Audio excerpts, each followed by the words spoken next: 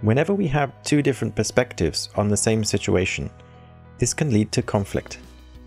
Conflicts in private or business situations are often asymmetrical and can get out of control, and the negative emotions involved can prevent both parties from being impartial. If conflicts escalate, a process of arbitration is necessary. Traditional court proceedings are costly and can have many negative consequences for the reputation of those involved, especially for companies. Mediation can be an out-of-court alternative. So what is mediation? A conflict situation arises when two parties fail to agree. By engaging a mediator as a neutral third party, the participants receive professional support along their path to an agreement. Mediation is future-oriented and solution-oriented, the goal being to reach an understanding that is based on consensus among all parties. Mediation is a planned process that passes through several phases, each with its own focus and goals. After an introductory phase of getting to know each other, topics are raised that reveal each party's subjective view of the conflict. After this, relevant solutions are identified together and formalized in a written agreement. In a special setting, a mediation triangle is created in which all parties can face each other independently and on an equal footing. Mediation follows three basic principles. Willingness. Those involved should want to take part voluntarily and feel no compulsion to participate. Confidentiality. Mediation should create a confidential atmosphere in which those involved feel safe. Personal responsibility. The parties to the dispute are themselves responsible for developing solutions together. This means that the mediator only gives suggestions and initiatives in order to address concrete issues raised.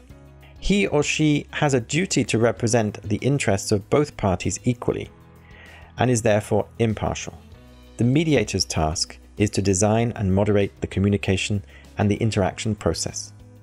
It's the disagreeing parties that are regarded as experts on the contentious issues, and they assume responsibility for ensuring that all topics and points of view are identified and dealt with.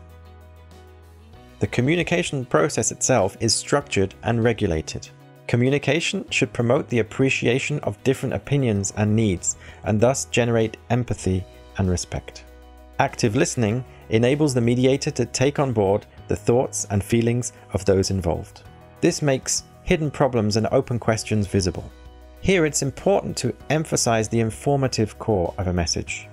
To do this, the mediator reformulates judgmental and hurtful statements and reproduces them in a neutral way.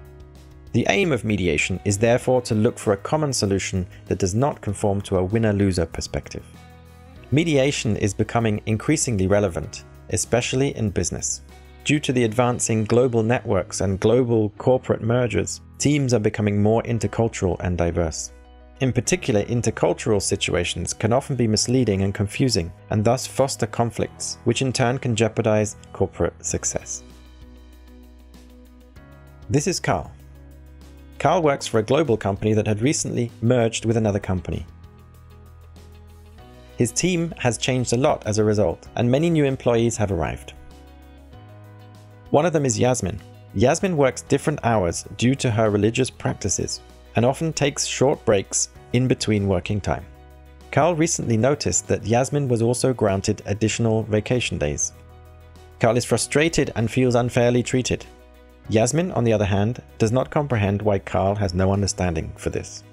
Over time, the conflict between Yasmin and Carl grows, which damages the working atmosphere. One afternoon, the conflict between the two escalates. This means that teamwork is no longer possible.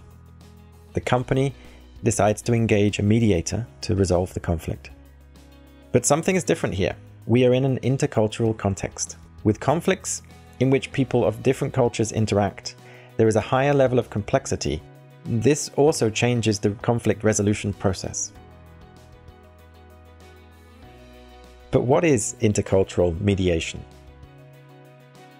Intercultural mediation takes place when participants in a conflict have been socialized in a different cultural environment.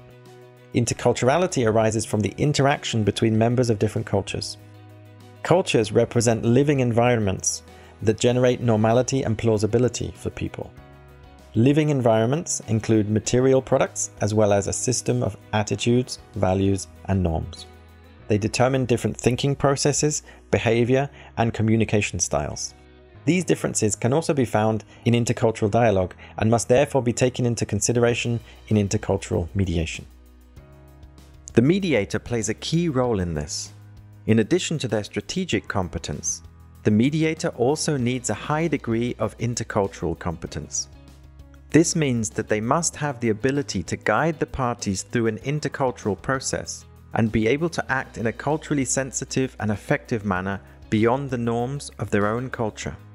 In order to shape the ongoing communication process in a targeted manner, the mediator must also be familiar with the culturally specific communication styles of the parties involved. This makes it clear that both the mediator's behavior as well as the method of intercultural mediation need to be highly flexible in their structure. In our example, the interculturally competent mediator, having been able to contextualize the conflict in a culturally sensitive manner, managed to resolve the disputes between Karl and Yasmin satisfactorily for both sides. The mediator allowed both parties to access the intercultural communication process and enable them to recognize their differences and to negotiate new rules for working together. They have now agreed on a flexible break arrangement for all employees, and the company has agreed to the introduction of flexible working hours. Karl and Yasmin are now very satisfied with their cooperation and have been able to develop their problem-solving skills through participation in conflict resolution. Through the bilateral learning process in mediation, they also managed to increase their intercultural competence, which will enable them to deal appropriately with conflicts in intercultural contexts in the future. In addition, their company was able to develop a constructive conflict culture through careful handling of the intercultural conflict, which in turn will help to enhance its performance as a successful global company in the future.